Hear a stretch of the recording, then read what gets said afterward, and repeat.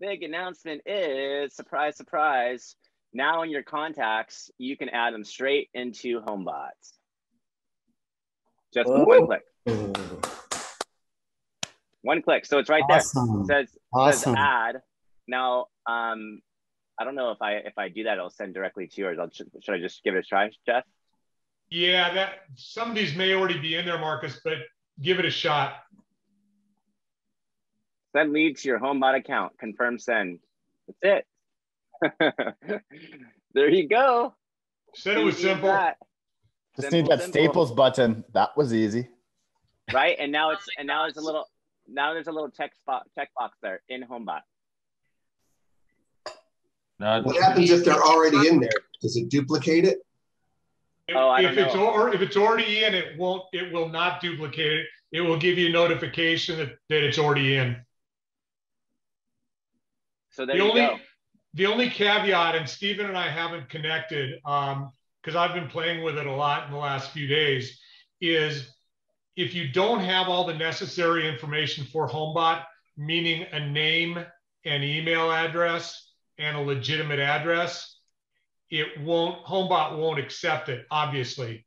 So it's important that when those contacts come in, you understand that those are the 3 criteria that have to be in that contact. We all get leads where they leave their name out or they leave their address out. Those obviously will not slide into HomeBot because it requires those 3 criteria to accept it into the HomeBot app. But I'm going to give you the positive to the negative on that. The good thing with that is that means you've gone in and kind of scrubbed it right in StreetText to ensure that it's good. And that way, when you hit send, you know you're sending good data over. And at the same time, if you get in the habit of it, start tagging what you need to inside your StreetText platform. I got behind, I initially did I'm doing both of these and it's hilarious because I initially got about 50 leads behind in updating the information. So I got to spend a couple of days catching up on that. But once I started moving everything over for it to go over, at that point, it's seamless. So what I would do is once I had everything updated for information, I send it to HomeBot. When I go into HomeBot and find it, now I just tweak the value and I do a manual send out of HomeBot and it gets it out to the clients quicker. I already have an appointment today at 2 p.m. So I know it's working and I just started doing the transfer over yesterday. So when is kudos to Stephen and the gang. I mean, this couldn't be any easier. I mean, it's one button and you're in. Just make sure that when you look at your contacts, the requisite information is there, or else you're going to have to go back, tweak that contact information before HomeBot will accept it. So when is this going to take effect? Because mine doesn't have this. Okay, Steve, you want to unmute yourself and give us, I didn't know what I was talking about, so I just went to Jeff's account and kind of made it up. So that's good. I knew Leona and Jeff would help you out, so it's good. Leon, do you mind if can I use your account for a second? Is that cool with you? Thumbs up. If I just go ahead. All right, sounds good. Okay, I'll just demo it here. I even did the drum roll and everything, Steve, and I had no idea what I was talking about. Oh, you got to make it so I can share my screen, Marcus. Okay, yeah, 1 sec here. Stephen, we already took a look at my account. Oh, you did? Okay. I'll just run through. Apologize for being a little late, everyone here. So, thanks. So, for everyone that is looking for it, if you go into the settings here, and then you go to integrations, you're going to see this option at the top called HomeBot. So what we've done is we've separated out the email integration, just as if you're wanting to send, maybe leads to your team or whatnot. Then you've got the Zapier integrations, and then at the top here, you'll have HomeBot. So you can see that Leon has already connected his HomeBot account. If you have a HomeBot account, you would then come here and click the connection. And everybody's been able to connect pretty easily. So far it's been seeming really smooth. So you should just be able to connect that nice and easily. Once that is done, your leads are not automatically added to HomeBot. And the reason we designed it that way is because we had heard feedback saying, we want to make sure that we're only going to add, agents you want to be in control of the leads you're going to send. In the future, we might provide the permission or add it to an automation. But for now, what you would do is you can see here on the contact section, if you scroll to the right, you're going to have this add button. Now, some of the leads are going to have grayed out add button. And that is because there's no address. So for some of the leads, like a lead ad, we don't collect the address up front. This might be a buyer lead, or this might be the 12 tips lead, and you need to still get the address. So once you have the address added, and you would just click on the lead and you would add in the address. The address is here. This button would then become clickable, and then you would be able to send the lead. You can see here that Leon has already passed these ones to HomeBot. And as Jeff was mentioning, it's just a one click. You click it, and it'll automatically pass this lead with address right over. And then on the left-hand side, you'll see this little checkbox as well going through. We're also adding an update. So if you've been previously adding your leads to HomeBot, and this will be live, should be live today, shortly. If you click on the lead, you'll see an error that says this lead is already in HomeBot. And then what we weren't doing is we weren't changing it to show this check mark, but later today that will change. So it'll reflect that it's already in HomeBot. So you don't have to kind of, you know, keep seeing the lead and trying to add them. So it'll update. See, and you can see the tags also that I started to add: seller, StreetText, boom. Because this way, when I go in and I want to do anything in the all leads, search this and that, I'm going to start adding the 12 mistakes, so that if I want to go ahead, one of the things I am going to do is I'm going to go hit all those guys up and see if they have received theirs, and the famous not check your spam, this and that. I'm going to send them another email and get engagement. But this way, by searching the tags area, I'll be able to just roll through this thing in a hurry. That's awesome. And I'll actually demo that in a second for some. So here's another one where Leon could add that one to HomeBot. We have an address. You know, may not. Oh, it says it's in HomeBot. I'm not sure if that one. Maybe you got a HomeBot there. You can hit add anyway for the heck of it. Go ahead on Janice. Okay, so this could be one that was already there. Let's just see. So I'm going to click add, confirm send. Yeah. So this is an example of where we're going to make a quick little update. Basically, Leon had previously already added this one to HomeBot. So our system was failing and sending it because it's saying the contact already exists.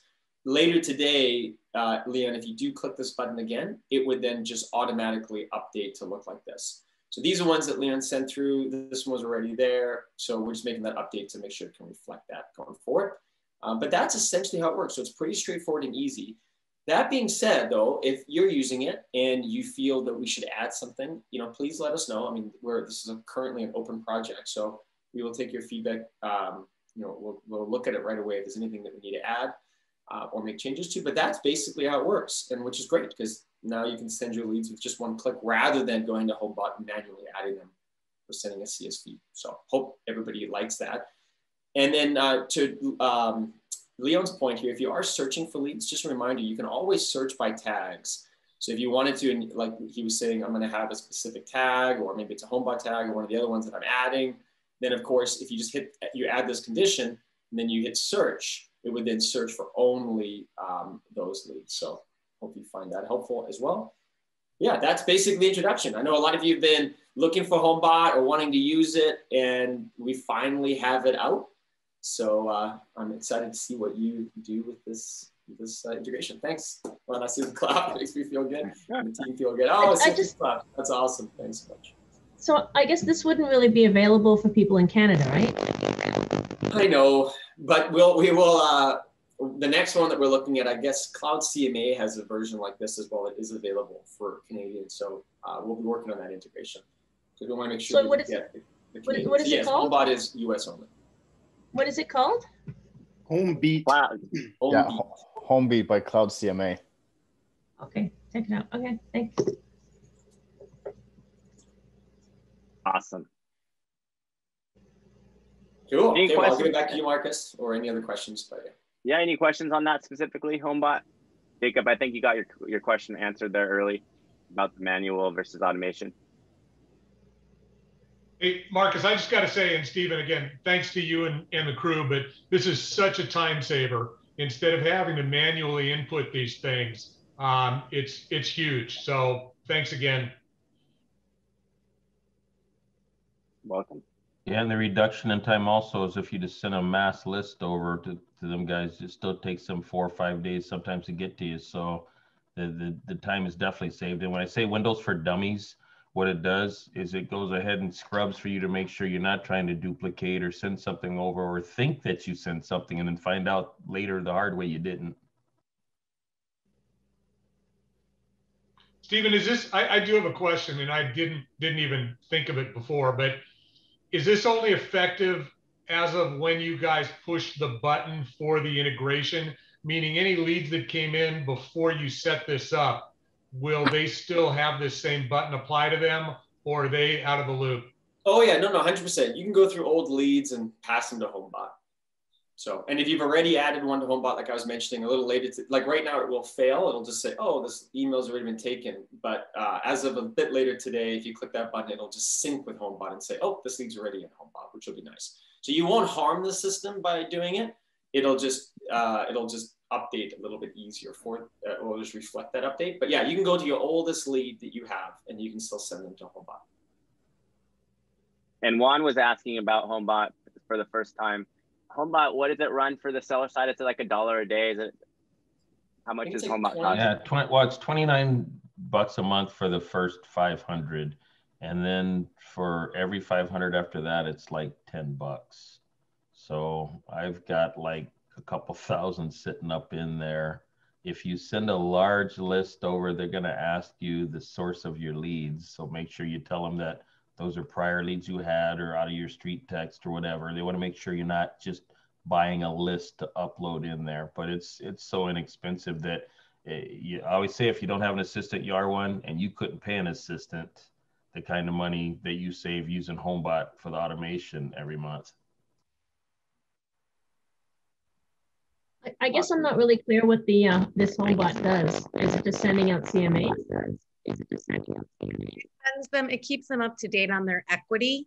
And if you go in and adjust their value, because as with anything else, it is an algorithm. So it's not going to have the exact amount, but it keeps them more of their equity, maybe not their value so much, but lets them see how much money they have, what they can do with that money, if they wanted to sell and buy something else or things like that. Very interactive website that allows you to, you know, there's a lot of interaction where they're seeing their value, they're seeing a lot of options there. You can click little buttons to let you know, and you can really kind of see what they're doing. So it makes it really nice to keep up with what the sellers are doing with their leads, with their information. One of the best ways to describe this, I say it's got enough garbage for everybody. The most outstanding, it's got great features, but the most outstanding feature I have with HomeBot is it'll tell you the activity. So every day I can go in there and I can look and see who's been active in the system. It'll tell me what they've looked at, what they've done. It kind of scrubs down the engagement factor for me. So now all I do is I have my daughter send a generic message. It just says, hi, see you were in our system looking at homes. Do you have any questions? I think blah, blah, blah, blah, blah. And because it's sending to them, once again, this is where I tie BombBomb in. When they open it or respond, I get the activity notice about that. So this is letting me see who's the most active in the system for me to be able to know who I need to be following up with right away and what have you. So it's a good tool. Leanne, that was going to be my question. Hey guys, I had a quick question. I know you kind of have a protocol, Leon. This is Missy. About, so when somebody dumps into your BombBomb or into HomeBot, are you going ahead and immediately kind of sending them a welcome video and trying to explain the lack thereof or algorithms with HomeBot and then following up when they are active again? No, that's Jennifer's job, and she don't use HomeBot yet. But no, what I do is when I go in there, because I have a chance to see their daily activity, I kind of track what they're doing. When I see someone look at something 5 or 6 times in a row, it's like I get on those right away. When I'm kind of soft at my approach at things. When they turn around and go in there and they just kind of look, it's like, oh, okay, I let it be. But that's why they do get the one email asking the yes/no question if there's any questions they have about anything in there, and then. Because what I do is I share one common email. Actually, I share 2 common emails, but one common email on that system with my call center and myself, so that if they need to be called right away, one of us is going to get that. But unless they're really, I mean, they can request a CMA. I've had a lot of people the last couple of days.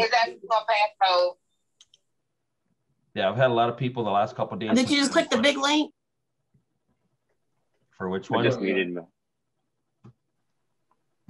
I think Missy went Keep away. going. And I'm here. Okay, so basically at the end of the day, because I can follow their activities, what I like to do is once I see these guys are all over it like they are, then I'll either come in, or if they need to be called, I'll call them. Can I share a screen, Marcus? Yeah, let me give you co-host action for a second. While Leon's doing that, let me just piggyback on something that he said. For those that aren't familiar with HomeBot, is you will get a weekly report of your most frequent users, which is really it's been very, very helpful, because if you've got somebody that's gone in, checked their value, or played with value, or clicked on one of the other links within there 7 or 8 times within a given week, clearly there's something up. So that necessitates a follow-up immediately, and that's a key component of HomeBot as well. Okay. Yeah, that's one of the best things, is because obviously when we have so many leads, it's hard to keep that personal touch. And when you see, as Jeff said, somebody who's gone in and looked at their value and done this 5 times in a day, it's a great way to know, oh, I've got to reach out to that person. Yeah, can you guys see my screen okay? Yeah. All right, so here's my daily one thing I do. I'll come in here and I'll look. It says all active homeowners or buyers. I just need to run it for who's active. So like yesterday, for example, and this thing updates all the time. I talked to Tammy yesterday.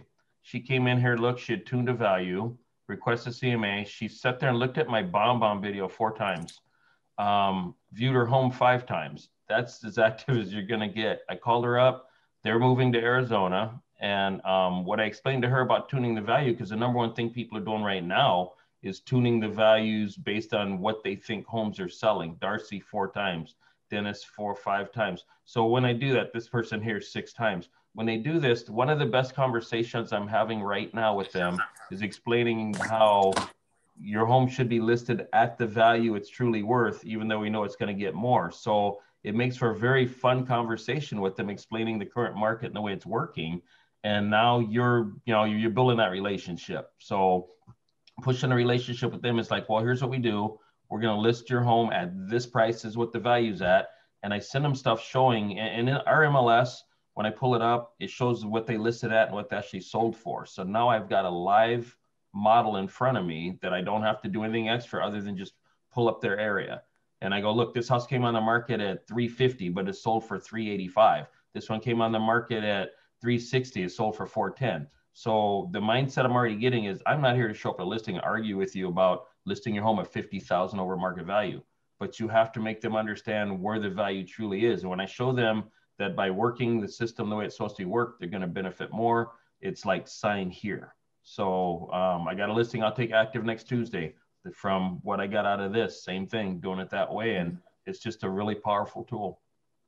I think what you're saying, everything is strategy driven right now. I mean, it's just, you're offering, I have a game plan and this is what I can bring to the table over anybody else, which is huge. And this tool, if you don't have HomeBot and it's available to you guys, you really should sign up. It's amazing. So, but I was just wondering, because I think a lot of times the algorithms are so off and the values are so low, people are unsubscribing before they actually understand the value of it. So that's what I thought. Maybe I would do a video, a welcome video or something in the very beginning, just to kind of explain that. And I know that some of you guys do that. And I just thought it might be a little more helpful sometime to keep people in the bucket. Here's why you guys should check out Wendy. Wendy's got a great video that I think she's got posted to the StreetText Insider, explaining to her clients what exactly it is and what she's providing. So you guys should check that out and probably emulate it if you think it's appropriate. Well, and so when you're tagging them, you're tagging them as StreetText or ST buyer, ST seller. So then you can do a mass email by searching those guys and bringing them up in that. It doesn't quite work that way. No. I don't typically. Hear me? Go ahead, Wendy. Sorry. Yeah, no, I have it set up in the funnel. So there's no searching for people. It's just the funnel will send out the how to use HomeBot, welcome to HomeBot email. So I just make sure that goes out at the same time that we set them up on HomeBot, which now we kind of need to move up a little bit if we set them up on HomeBot a little faster. So, I'm coming to Vegas with my Jeep, girl. I'd have to stop in Austin first. I'm gonna come see her first. I'll be in Austin first. Yeah. So one of my things though, honestly, Missy, is I turned around and rather than, I always say, you know, we sometimes forget we're not the only one. When you turn around and call somebody out and you hear, who is this? Chances are you might be the 5th to 10th person to call them. So I don't like overwhelming anybody. I get that first one out, and then when I see the activity, now I send them something. Okay. And it's just worked well. One of the things you can do in HomeBot that's great that I do is you can send a mass video out to all your clients in there. So I'm doing a quarterly right now, but it's just, I always say this, remember, once people unsubscribe, it's very difficult to get them back. So I'd rather get the engagement and get them knowing who Missy is before you start blasting with 50 emails or you know, texts, so that now, oh, that's Missy. Click, you're safe, versus, oh, another one of them. I always tell my agents, I don't want to be an agent number 80 behind the 79 in front, because you're going to hear their frustration about the 79 people that have spammed them. So, and everybody's got their own technique. There's more than one right way. I just don't like overwhelming people at first. So I just go at it softly. And that's why I like the HomeBot, because when I see they're active and I send them directly, now I personalize to them, and now they're going to accept it. Cool. All right. Thank you. So I'm curious, because we've had a couple weeks now of you guys using that 12 tips ad. How do you think this ad works in comparison to those of you using the home value ad? And now obviously with this HomeBot integration, where do you see the value of it? How do you like it comparably? I would like to hear both sides. I'm running both ads still because the home value still get me hit. I like the 12 mistakes. I went in and, you know, since it's a work in progress, I went ahead and branded the 12 mistakes with my information on it, because I actually had an agent download my stuff to share with somebody else, which we all do it. And out of humor, I did post an insider group where I sent them a referral thing for StreetText. So if they join, hello. But it's cleaner as far as the numbers. The only thing I have to go look up is their address. And I use thatsim.com or anywho.com or any of those. I use the MLS. When I put the address in there, and I was telling Stephen this yesterday, when I update their information into the StreetText system, now all I got to do is a one-click for HomeBot to carry across. And then I go in and I tweak the value and I let it run. But it's been so clean, and the StreetText folks that are getting uploaded over into the HomeBot have been looking at this stuff. So it's a really nice way. And you know the deal, you give them something of value. So it's always, hey, what am I giving you no one else is? So they're getting something of value. Now what I'm going to springboard on mine is the follow-up will be making sure they got it. If not, I'm gonna tell them look in, you know, in the spam folder. And if not, let us know, we'll send it again. And then I'm going to go ahead and I'm going to break down, and I've already kind of made a little thing I'm going to do, the 12 steps. I'm going to make a YouTube short video of every step, and I'm going to make a regular YouTube video of every step a little longer, so that now I have other material to send out to them, because I've got the material, and what they're getting from me will be what they've already got. So they're knowing what they got ahead of time. And then I'll post it on my Facebook business page and just keep that as a running thing once a week. So now I've got material that someone can use that's also useful.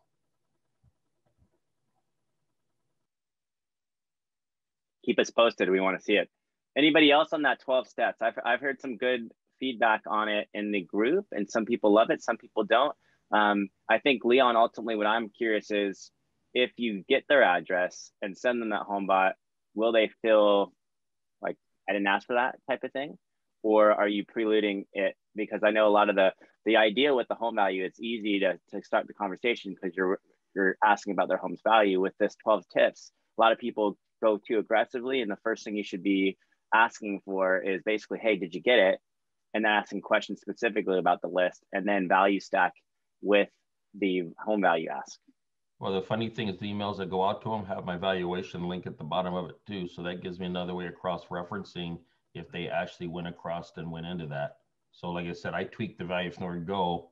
I had a guy yesterday looked at the video 5 times that I sent him. And I actually did the Google Earth, started at a Safeway in this town he's at, because there ain't much else there, zoomed into his house, told him, you know, I've sold several of those homes from that builder, da-da-da-da-da. Guy went in and looked at it like 5 times last night, and then clicked the valuation link on top of it. So I know it's getting traction.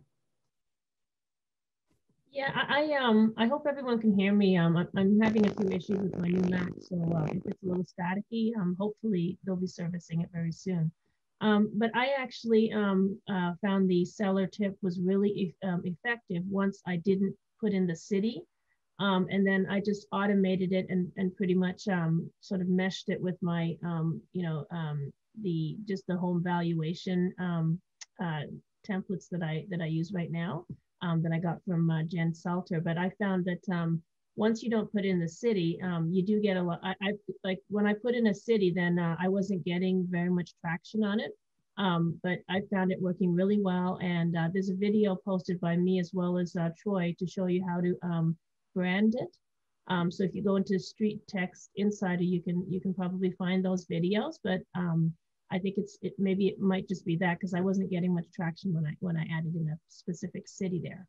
Yeah, and that makes a lot of sense, Mohini. And first off, thanks for the video. I think that's been helpful for a lot of people, obviously. When it comes to the city, though, specifically, and here's just my understanding or why I feel that might be the case is that, you know, you're doing a 15-mile minimum targeted radius, then you're being specific to a small subsection of that targeted radius. Facebook still looks at the greater picture. They look at, they're still going to serve that ad to everybody within your targeted area, but only the small, you know, subsection of individuals who live within city that's been specified go, oh, this is for me, and start clicking and taking positive action. Whereas a good cross-section of individuals aren't taking positive action. So Facebook then says, okay, this isn't as good of an ad. And essentially it stunts its growth, right? Whereas I think removing that and being more inclusive to the area around you does offer that ability for clicks and engagement. And even if those people don't become leads, you know, that little bit of positive engagement tells Facebook it's a better ad and kind of spreads the joy a little bit better. So personally, I do feel that's the right way to go. There are some of you in different areas where you're saying, you know, I don't mind paying a little bit more money for the leads I want in my area. I don't want leads, you know, 5 miles away from me. That's fine. Go ahead and put that city name in and expect to pay a little bit more. But I think that was really good advice. But I think also, I think somehow, because what I've found is somehow Facebook does know where you are, and automatically it is attracting people closer to my city anyways. I think only in one instance, I think it attracted somebody in Texas, but that's like after so many different leads. So for the most part, it still does zoom in on the city that you're actually located in. So you won't get a whole bunch of erroneous ones at any rate. And what I did as well is instead of 15 miles, I put 25 because, you know, that would encompass the whole of GTA, which I service anyways. So, you know, that's also kind of helped. So I know it works because it's averaging about a $5 phone number. What I'm curious more is what your follow-up, everybody's follow-up has been to that ad, specifically to create conversations. And of course, you know, the difference between that follow-up with a home value lead would be how I'm curious to see how you guys have been working that. Because it's great to get phone numbers, but tell me what you're doing with them. Are you calling them? Are you texting them? Are you emailing them? How are you working these leads? I'm calling as well as I'm texting them, depending on how the first thing I do is try to call them and just see if, you know, did they get it. I also send them a message on Facebook. So I have 3 different ways. Either the first thing is to call them. If I don't get a hold of them by phone, then I'll send them a text. And that's actually in the automation that I've created. And then if I don't hear from them, then I'll send them like if I can find them on Facebook, then I send them a message and just say, you know, I just want to check to make sure you got it. A lot of them are saying they got it. And, you know, then I start saying, you know, that a lot of people are really curious about their equity because of the pandemic and how it's affected and the prices are going crazy.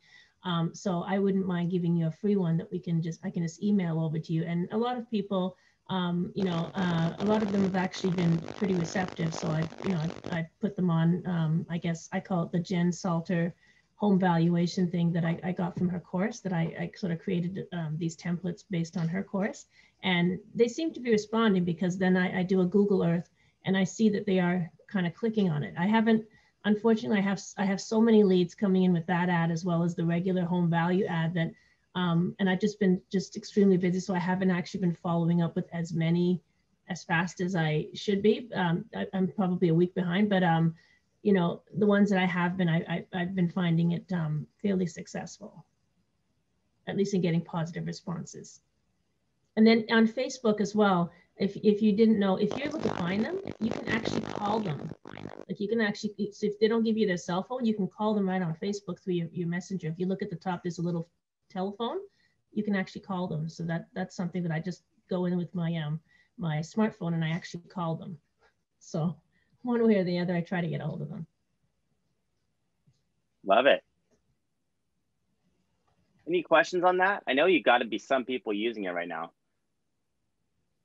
How's it working for you?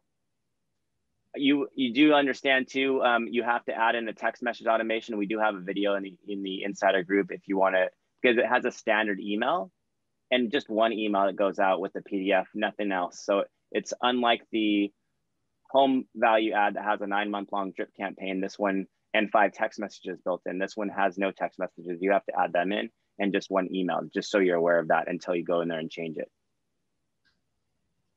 I added 1 text. And then the thing is, like I said, from that point, because my follow-up is basically making sure that they actually got it. And if not, have you to check the spam folder and what have you, just to get a yes, no response.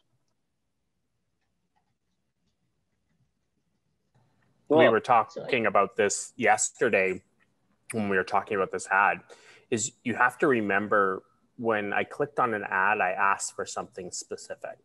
So in this case, I asked for 12 tips.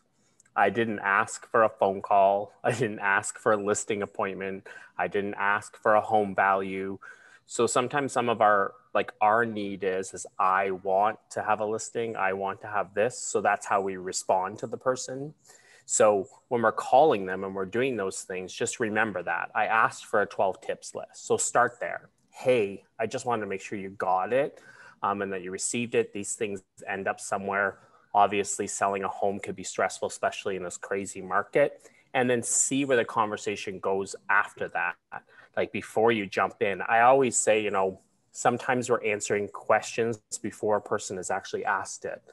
Give enough space to actually let someone ask a question before you try to answer it. We're really good at verbal diarrhea. So what happens is we're like, talk, and we don't leave enough space for someone to have the question. We're just answering all the questions we think we should be answering. You know a lot in real estate, and you think this person should know all of these things. And they're like, I don't know you yet.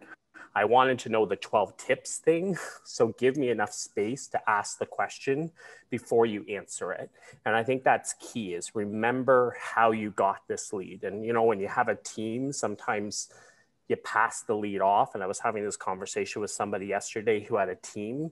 And I said, the team needs to know where the click came from. The team needs to know what was the original, like, what were they asking for? And then the team needs to gather around delivering on providing what I asked for. So that's kind of like what we are gathering around conversation here at the office and brainstorming. So I thought I would share kind of that insight. Another thing that you might want to do as well is with our system here, we can pull up public records like with their tax information that if you punch in their name, that I guess has downloaded from Facebook into there, a lot of times their address pops up, and I've just been sending them out a postcard.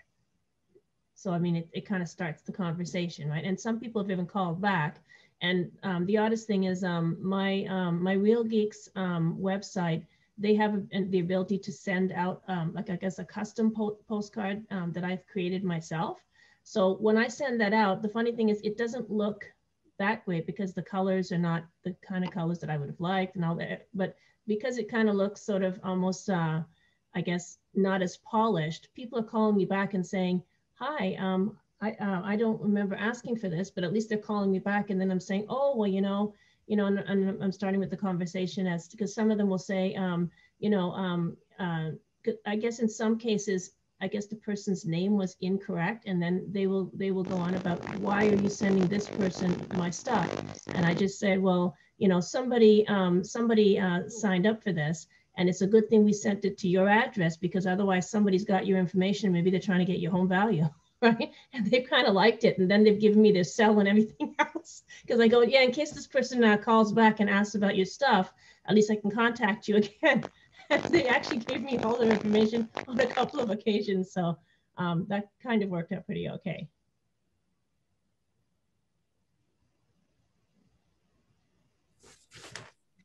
Awesome. Awesome. Hey, what about we change this a little bit to shares, wins?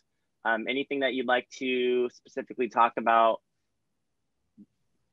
I have to you one. guys. It doesn't have to be. Yeah, go ahead, Juan. I basically had this StreetText lead that came in way back in like December. They actually led me to a family. A relative bought a house down here in Florida about a month ago. Then I guess over the weekend, they were having a party and they decided to look up this one listing that had been on the market and they thought was back up on the market. So it was a third-party website. Well, they reached back out to me asking me about this house. This house is not on the market. I explained to them why some of these third-party websites typically have outdated information. Come to find out, they can't buy it, but I was able to get the buyer who became a homeowner, who also had another home in another part of Florida, sent them a CMA, but I did it 3 different ways. I did the regular boring RPR way. Then I sent them a internet's best guess video that showed how everyone had a different price point for their house. And then I send them the good old HomeBot, and we're going to be listing that house. So the StreetText lead just kind of did all of this, and we're going to list a house someplace else in Florida, but it's all good. Well done. That's good follow-up. Keep the ball rolling. Keep sharing, guys. Who's got another win?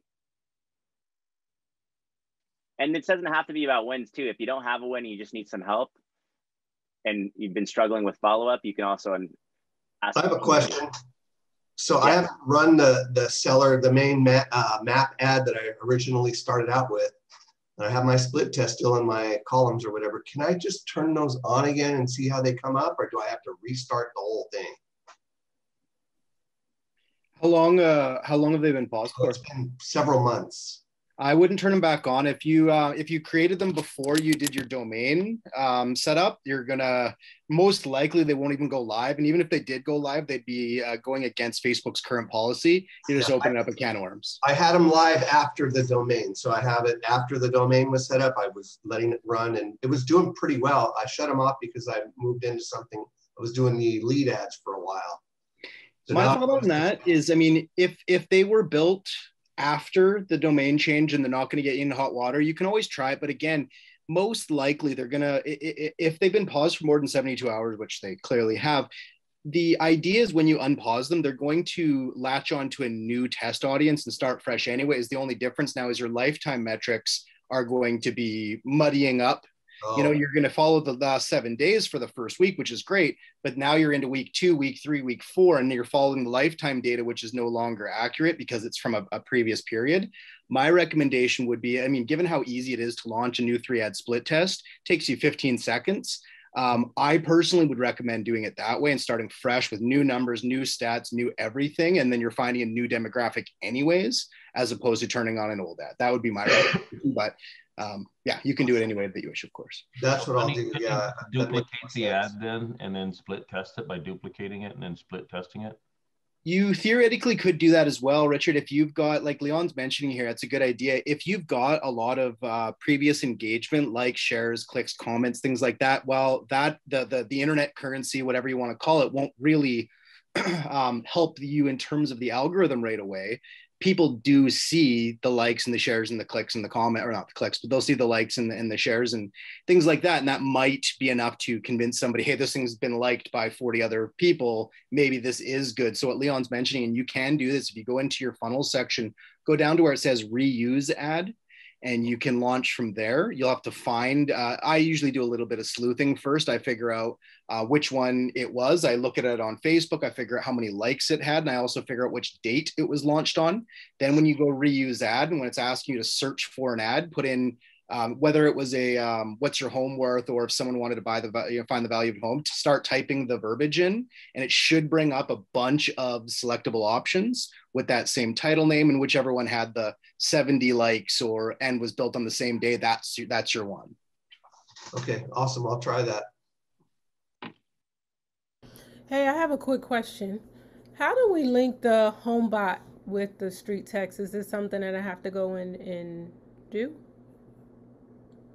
Yeah, so you go to the integrations tab and it should be a new button there that you click on and just automatically links. Okay. So cool. yeah, settings, integrations, click on HomeBot, and then it should connect your StreetText. Okay, thank you. Yeah.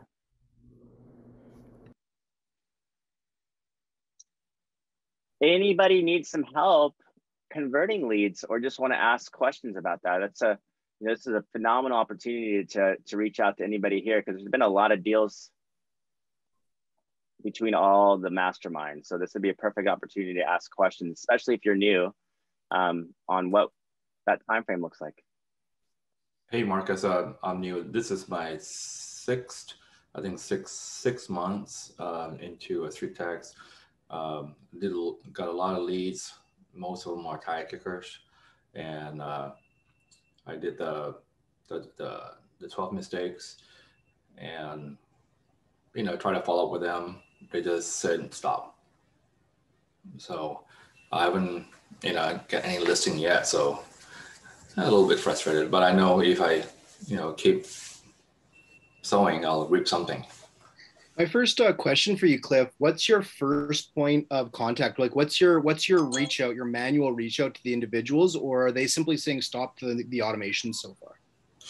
Like for the 12 steps, 12 mistakes, when I received the lead, I sent them an email. Okay. With the PDF in there. Then I text them saying, hey, did you receive my 12 step? And then that's when they say stop. Okay, and now you're relying on the email that's sent as an automation. You're not sending an additional email. Is that correct? Correct. Okay, good. Because yeah, that's kind of what I've seen. A couple times people were maybe a little unaware that the email is being automated, and they're sending another email, and that's what's causing a little bit of the multiple. Also, the reach out of, hey, do you want to sell your home really quick? Obviously, so it sounds like you're not doing that, which is good.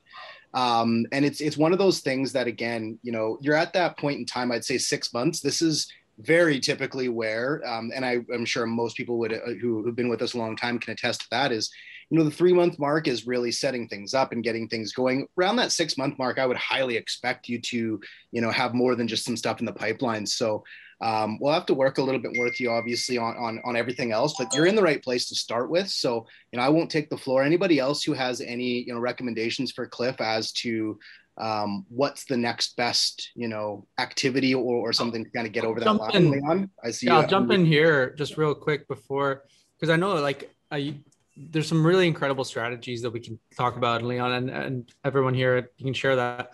But I just want to start by framing expectations around the lead. So remember, if someone owns a home, 100% of everybody that owns a home will sell that property in the future, 100%. So sometimes we think people are tire kickers, but if they're a homeowner, they are going to sell. And statistically, that's between 5 to 7 years. And then in a season like this, people are really just getting ready. They have a lot of questions. And so number one is you got to start with the amount of opportunity that's in front of you. So 6 months of generating leads means that you've done a really good job of building a database of people that are homeowners, that are people that will sell their home. And now they have some questions. So that's really you got to start there. And then number two is you got to think about it as think of it visually as a graph. So every month you get somebody, when you're advertising on Facebook, you're going to get a spread. There are going to be people who are ready to buy and sell right now. That you're going to get them. They're in Facebook. If they're planning on buying and selling right now on Facebook and they see your ad, it's relevant, they're going to click it, they will come. You're also going to get people who are ready to buy or sell in 2 months. There's going to be some people who are ready to buy and sell in the future, but they're waiting for the promotion. They're waiting for the job change. They're waiting for, maybe they're going to be relocating and they're not 100% sure when that's capped. So it's like, you're also going to get those people, and they're sort of in that 12 to 24 month bracket. So you're getting everybody that's the spread.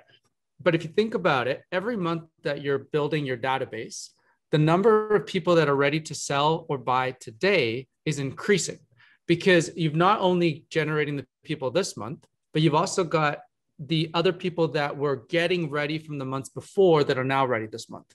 So every month that built, it grows. And then you get that exponential effect, which is exactly what happened to Jean Bartz, which is why in her first year of using StreetText, she had 1 listing, which is great, covered the cost.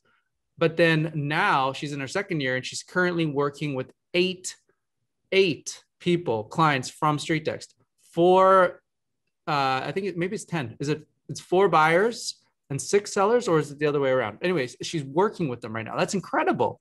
So, but that's because of the exponential side of it. But what's really key is how we approach, which ties into what Ira said, which is, are you answering the question that they had, which is the reason that they submitted the inquiry, which is creating rapport, we're creating trust. And then it's basically starting that relationship and then staying in touch for the long run. So staying in touch is like extending out the drips, making sure that you're sending monthly reports, market reports to your database, your growing database of contacts, and then sending mailers that complement what you're sending on the email side. That's how you build people who are now following you. And then you send out questions. You send out questions every month or every couple months. Hey, just checking in. Would you like another home value? The market's changed. Hey, just checking in. Did you ever have that question answered that you know what I mean? Like, you just keep checking in, and when they are ready, they will respond. And then that's your appointment. That's your listing. That's your conversation. So if we try to go for the listing and the appointment on the front, there will always be the one out of, so many who are ready to buy and sell right now. And if you have an ISA approach, that's great. You'll get those, but at the expense of the really big fruit, the rest of the tree, because now they're burning off, they're unsubscribing, they're leaving, they're trying to get away. And so what you want to do is you want to make sure you're building your volume of followers over time. So number one is just mindset, just knowing that there's incredible value. And number two, this, and then I'll share a real quick, simple story. It's just a funny story, but it's just kind of pertinent to this. So I have a buddy, he was sharing this last night. He has a pair of sunglasses, and he loses his sunglasses. He's checking everywhere in the house. He's looking, he's a doctor, so he can afford to buy new sunglasses, but he wants to find these sunglasses. And so he's looking everywhere. He looks every single thing. Finally, he finds them, and they're in the truck. They're in his, but they're in the shadow, so he can't really see them. And so he's like, wow, so glad. And his wife's about to buy him another pair of sunglasses. And then he goes out longboarding, or paddleboarding, and he falls in, and he's a little embarrassed about falling in paddleboarding. And, he kind of like checks himself, and he paddles away about 40 meters. And then he realizes, oh no, I lost my sunglasses again, same pair. He just found them. And so he really he's determined. He wants to find these sunglasses. So he's paddleboarding back and forth, trying to find his, where he dropped them. He doesn't find them. They come back to the beach the next day, can't find it, keeps coming back. His wife's she's standing beside us telling me the story. And she's like, yeah, it's making things not fun, because every morning they're going to go on an adventure. And he's like, no, we got to go to this beach. We got to go paddleboard first. And they can't find these sunglasses. And so day 5, they try going early in the morning, but the sun's on the wrong angle, so they can't see, and then the water's choppy, and so they're just not finding this. So finally, he says to his wife, I'm gonna go check it out at 2 p.m. And she's like, why? Why even bother? They're not there. They're gone now. And he's like, no, I'm gonna find these. So he gets on his paddleboard, and he's paddling across, and he looks down, and he sees in the water his sunglasses, and he can't believe it. And so he dives in to go get them, and he misses them. And so he's telling me, he feels like he's competing for something, because he's legs are shaking. He's like, oh, I missed my opportunity. Now I've floated away. So now he's getting back on his board, and he's trying to get it. So he dives in again, and he gets them, and he's just get that sense of victory. And so it's sometimes we're looking for something, or we're pursuing something, and it's it's there. It is actually there. And it was there the whole time. His sunglasses were there the whole time. So those home sellers are there. They're waiting for somebody to reach out, to send them that email. So after this, if you have people from if you've been generating leads for 6 months, send an email blast to everybody. Send it to your entire list. And just like a real quick question, like, are you still interested in the home value? And just see what happens. Because there are home sellers right now who are waiting for your email. Like they're there, like they're still there. And so I just want to encourage you all, because it's a simple story, but it tells a really truthful thing. And sometimes we end up leaving thinking, oh, I guess they're not there, but they were there the whole time. So now, Leon, your incredible techniques. So a funny thing we always say that it's one of those, there's more than one right way, but you go back to the definition of insanity, it's continue doing things the same way and expect the same results. When I come here and sit down, like I said, I always laugh because I'm an old head. I'll get it out the way. Yes, I am, but I'm not a closed mind or a closed mouth. So I love listening to people that are might not just be new to real estate, but new to the group, because you bring a different idea and mindset in. So one of the things that, like one of my best ones that's gotten response has been like, hey, Ira, how you doing? It's Leon from the Premier Houses team. I had a reminder pop up on my calendar to reach out to you about your home. They've talked to 50 different agents. They don't know who you are unless you've got billboards all around town. So sometimes back up a couple steps. If your approach isn't working, don't be proud, change it. And when I do that reminder, they go, who is it? I love that. Who is this again? Hey, I got you. You're talking to me. So I say, oh, it's Leon. A couple months ago, you're online on one of my websites. I don't even name the website. I just want to get the conversation going. And at that point, I've already got their information pulled up in front of me. So I'm speaking what I know. I might never have stepped foot in that neighborhood, but they don't know that because I've got the information in front of me and I'm talking about everything, confirming things.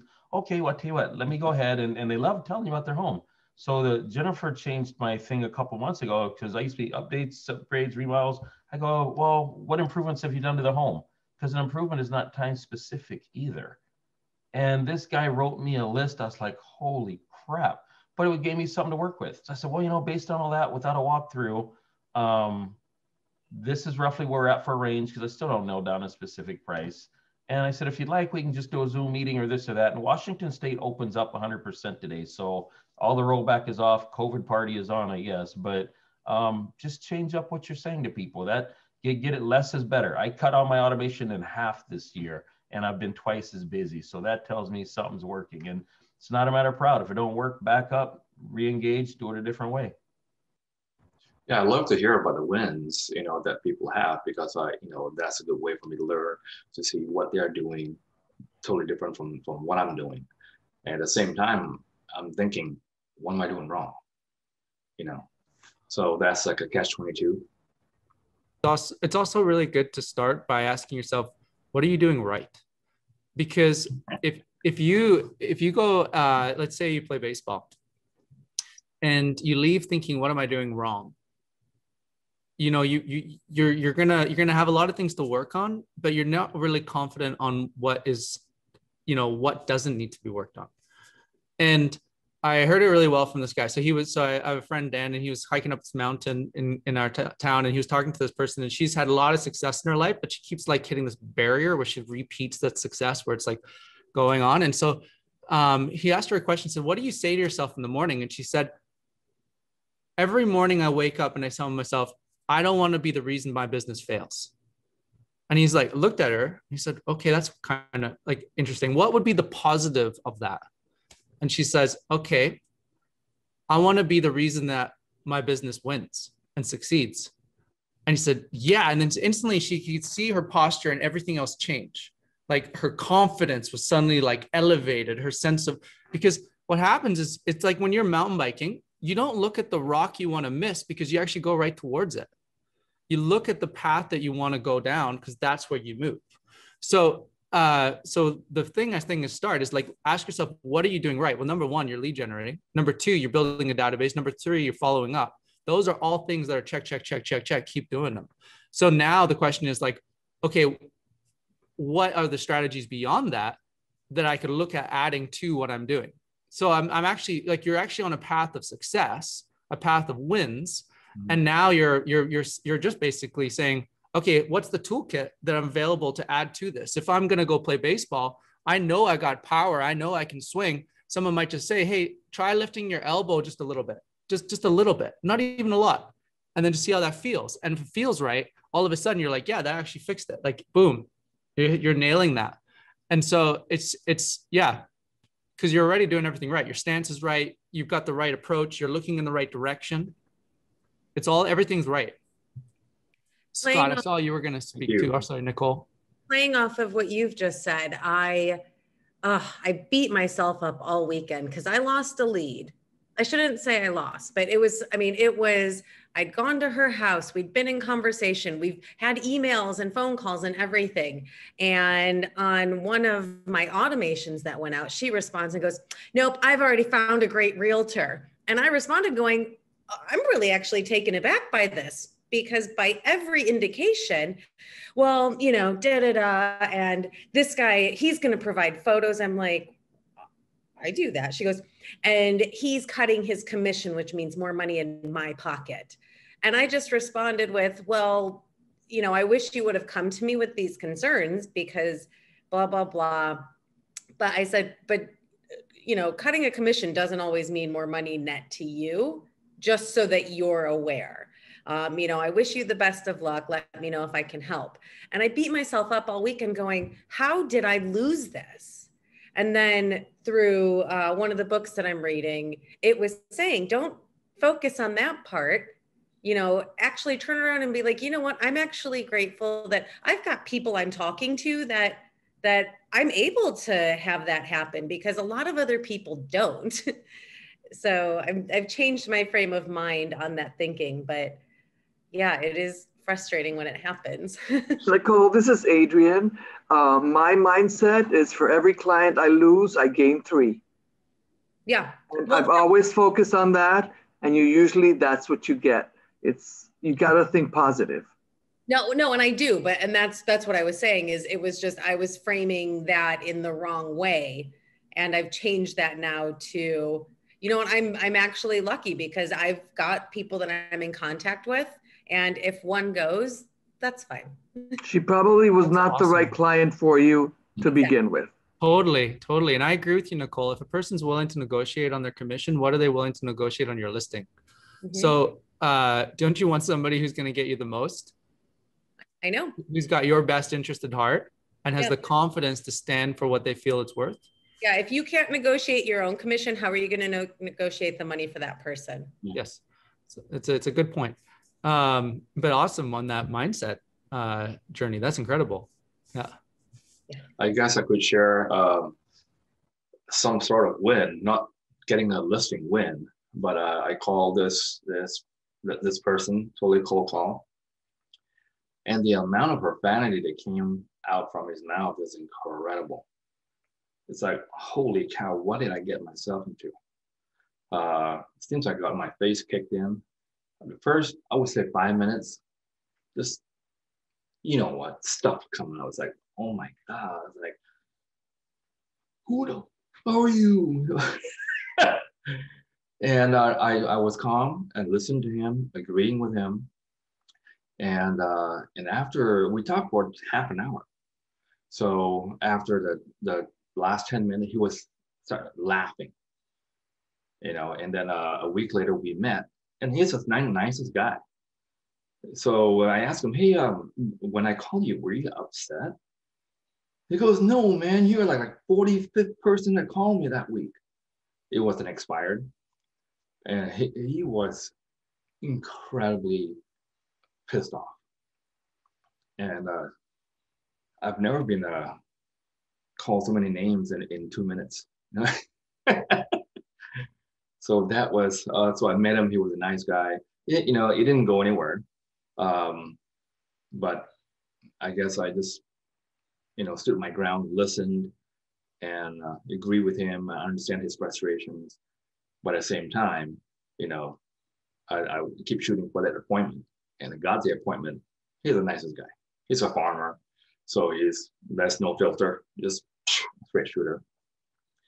But I stood my ground, listened, empathized, and I made a friend. Maybe down the road, he'll he'll remember me. You know, who knows?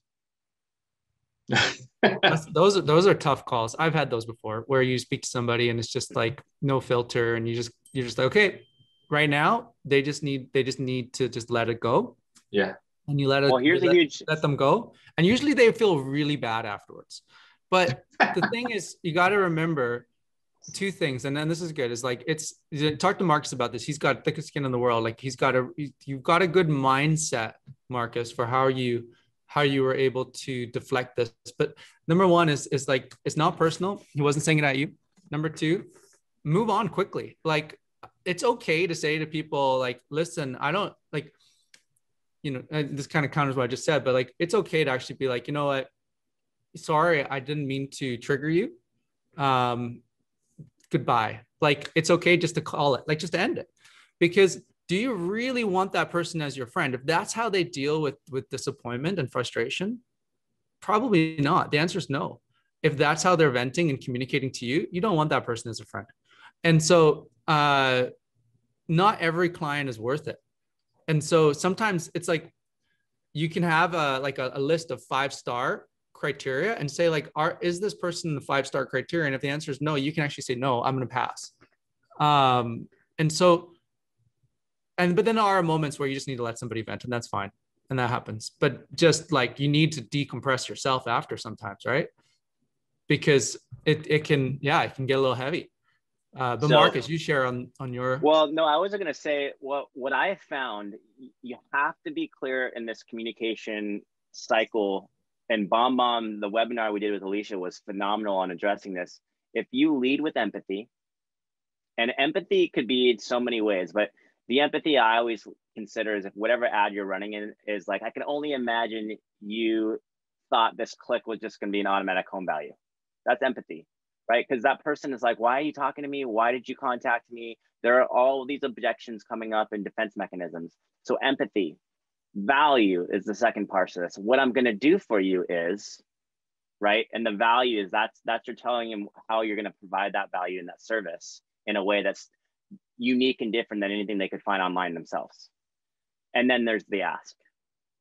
So if you look at using all your communication in those 1, 2, 3 steps, empathy, value, ask, then it's going to go a lot more clear. And then of course, you're not going to have people that always respond to that, but every communication is an empathy, value, ask model. And if you focus on those 3 things and everything you send and communicate, you're always going to find the right people, I think. I mean, you're going to build your tribe. You're going to get people that, like Nicole had, that's just not a person you want to have as a client, right? Because you're building your tribe. And that's why I always emphasize you're getting to get them to know and like you, because you need that type of people in your life anyways. Forget the other people, because they're always going to be looking for a way out, right? Or the cheapest commission or da-da-da-da. You're looking for people that actually respect you and your work ethic and the value you offer, and forget the other people. Yeah. Yeah. And momentum, sorry. Oh, sorry. I guess one of the things that you can think about is that there's so many different personalities out there, and not every client is going to match up to the type of client that you would like to or can deal with, right? So as long as you understand that, then you kind of can appreciate yourself, because if that person is behaving in a manner that is disrespectful, chances are if you do list them, they're going to make your life a living hell. And we've all had those clients, right? So you have to, part of your qualification is finding the clients that will suit you in your business. Absolutely. And that's really good advice. And so the other thing is like energy builds when momentum builds, and momentum builds when you have wins. And so look for the little wins, because when you have something that's heavy and negative, like you just described, well, guess what? That feels like a loss. And the brain wants to spend a lot of time and energy on it. Let it go, move on. Don't even talk about it. Like it never happened. Just move on. Like start thinking about the wins. Like think about all the wins, because that creates the energy, and the energy creates the activity, because you wake up inspired, you go out there, you hustle, you do it, and then check off the win. Be like, you know, if you're competing, again, back to cycling, like if you go for like a long ride with a bunch of buddies, are you gonna like look for the moments where you excelled? Look for the moments where you just like, oh, boom, I hit that. It was a really hard hill climb and I just like crushed it. or boom, hit the flat and I just felt like that speed. Look for those moments and then tell yourself that's the narrative that was your ride. It's because your brain actually wants to do the things that gets a reward. And when we tell ourselves about the positive elements of it, our brain says, I want more of that. So I'm going to go back and I'm going to do more. And so when you are building your business and you're building a database of prospects, you're looking for relationships at the end of the day. But relationships, 5-star, but relationships will come from the activity that drive them. So sending emails, mass emails, try to like, if you've been generating a database for a while, like you've got volume is on your side. So send those emails, send those postcards, and then look for the little wins along the way that will give you the sense that, hey, this is worth reinvesting my time and energy into it. And that will create more energy, which will then make it easier to reinvest more. And that's why you see that snowball effect. And all of a sudden you see, people have one win and then boom, now they have 2, 3, 4, 5. So it just kind of snowballs. Start at the very bottom. Jennifer is great for that. Start at the very bottom, the first lead you ever contacted with the phone number and a quick text checking in if they'd like an updated home value.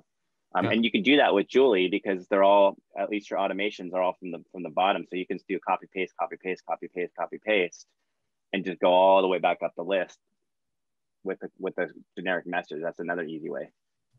I always say when the resistance is heaviest to you not wanting to do anything in action towards pursuing your goal, it's the greatest opportunity to gain muscle or strength in it. So whenever you feel defeated after a call like that, the sooner you could just do the thing you don't want to do, the more opportunity you're going to have and the more powerful you're going to feel in it, because an experience like that makes you feel powerless. And I talked about this on the Lab Code Agents webinar we did last week. Is most of our problems is that we don't have our foot down consistently on the gas, that we have these opportunities where like we get into a negative kind of thing, we lose this conversation, we don't follow through. So we take our foot off the gas and we start second guessing everything we're doing. And then we put our foot back on the gas when we finally get our momentum again. And all that happens is you just end up with a bunch of whiplash. You're like, whiplash, I'm not feeling this. And so what you need to do is as soon as you took your foot off the gas because you had a negative experience, you just need to get your foot on the gas as quick as possible again. So it's like, now I have the opportunity, like I don't feel like doing it today. Today's the most important day to do it. The day that you feel like I don't want to do this, I'm just going to take a time out. I'm just going to go to the bar a little early, going to meet some friends. That before you do that, do some things that you don't want to do. And then you'll get your momentum back quicker, because it really is momentum. And this, like opportunities like this, hearing stories like this help you kind of bring back. And just, so I would urge everyone, just go back and do what Marcus said. Look at all your numbers, do some stuff today that you didn't feel like doing. And Cliff, commit to going to these masterminds. Like keep coming. Like, because in next week, you're going to have a different story. And the week after, you're going to have a different story. And the week after, you're going to have a different story. And you're going to hear something that surprises you, that you're not expecting. And you're going to be like, that is exactly me. That's going to work for me. So just commit to that and you will see the fruit of it. And I think you're already going to see the fruit of your efforts, just like the sunglasses. They're there. So you've already got them. So now you just got to reel them in. There's already people following you, listening to what you're saying, sending. Just go out there, send a quick question. Quick question. Hey, I have a question. If you've got somebody, this is kind of off track, but with a lead that I've had that came in, that was somebody that already submitted in October. So now there's 2 automations that are turned on. Which one is the newest one and which one's the older one? How do I know? John, I'm going to default to you.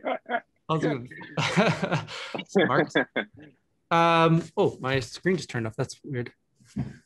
1 sec. That's really weird. He's avoiding the question, John. They're trying to get out of it, John.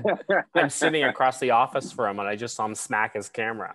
I'll go without a camera, no problem. So if you look at your automations, it should be, if you click on them, you should see the one that's the newest should be at the very top.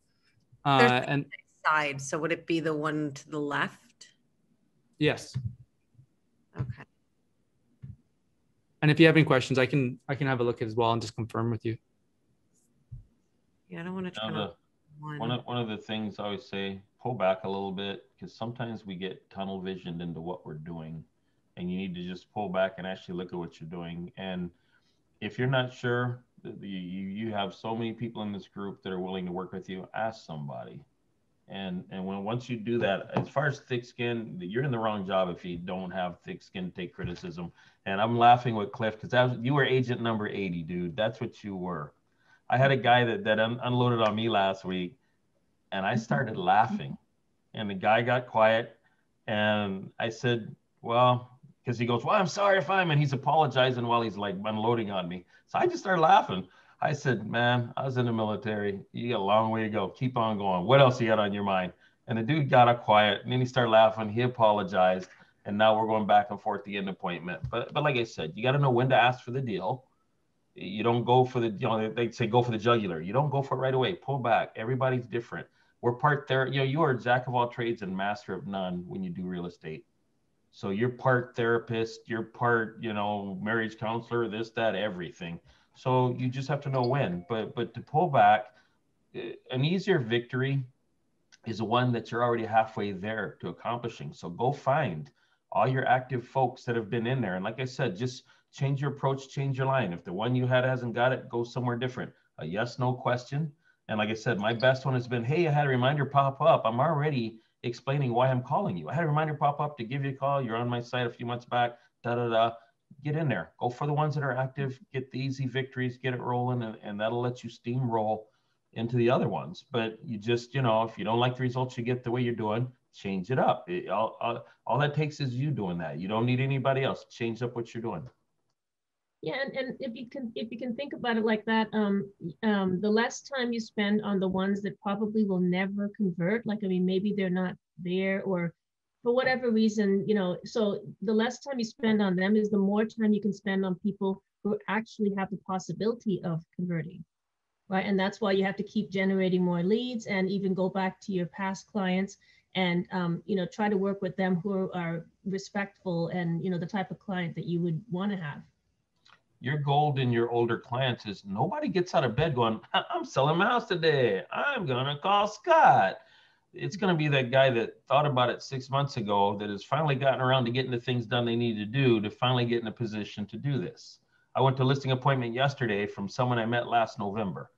So just following up, sending the things. And here's another thing, Leon. There was a property across the street that just sold, and we were so curious because we know we got in the market last June here, and we bought and we got a really good deal on it.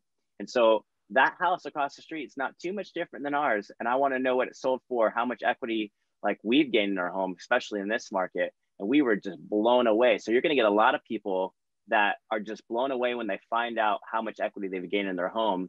And all of a sudden that quick text or reminder, that email is all they needed, right? Because people are not naive. They know their homes are selling all over the place right now. And if their neighbors are selling or someone across the street selling, we're all driving down that same street. So when it prompts them in that moment, they're finally should we cash out? Is this the time? And that's where I think it's right now. It's a phenomenal time to check back in with your older leads, because that could be just a conversation to start. The timing of the event is important too. Schools finished in Washington last week and this week. So now people are starting to get on the move. People that, they're not going to get up and displace their kids out of school. And the other thing is, why would I sell my house when it would cost me $500, $600, $700 more a month to rent somewhere if I could rent somewhere? So the timing of the event and the cycles are important. So if you're trying to make a push, now's the time. And even if you let out, hey, school's out, this and that, I have a reminder to pop up with you.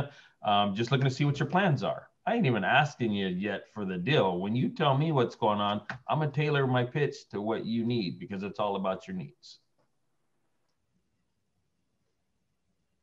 Cool.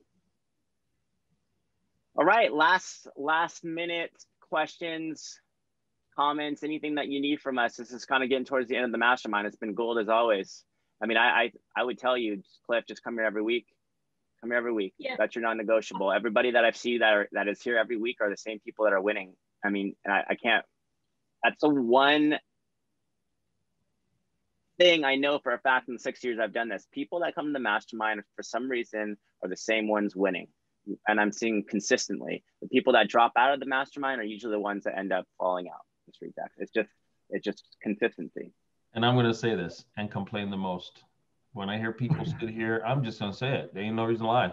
When I hear people complain about nothing working, and then you ask what they did and they're crickets or they did none of it, it's like, how can you complain about something not working if you weren't doing it in the first place? And the best lesson out of that, you know, they say 7 to 12 engagements gets you a deal. They tell you that for a reason. And it's statistically proven. People drop after the first 3 or 4, or they're so sporadic, they're gone. So when you turn around and you're still sending things, and I tell people, just because you sent me 10 emails, texts, and all that the first week, that's not how this works. When you spread it out over a period of time, they say stay top of mind, front of mind. If you expect me to remember the 10 emails you sent me 4 or 5 months ago, who is this again? Click. So, you know, change up what you're doing. And I'm not pointing no fingers. I ain't picking on nobody, because I've dropped the ball myself, and I'm sure I'll do it again. But sit down a minute. You know, they call it a business plan and a game plan for a reason. Go retweak your business plan, sit down, remember there's a business, and go make it happen. I am busier through the whole COVID because I went back and regrouped everything. And then when I cut back to automation, it's really ramped me up. I'm almost feeling like I got a job because I'm doing something every day, but I'm saying that in a good way. So, you know, hey, if y'all got any questions, reach out to me. I'm here. I don't mind. You guys keep me sharp because you keep me focused. So I thank you for that. If you need me, I'm here.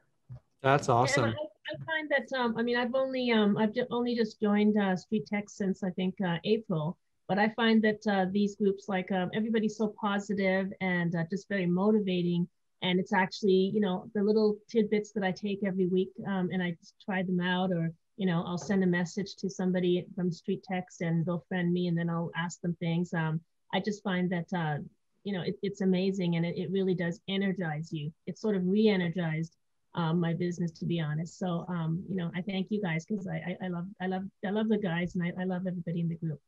I got a cool story to share. So cyclist, I don't know if you noticed this. So the Tour de France has started, and there's this guy called Cavendish who world-class cyclist, amazing.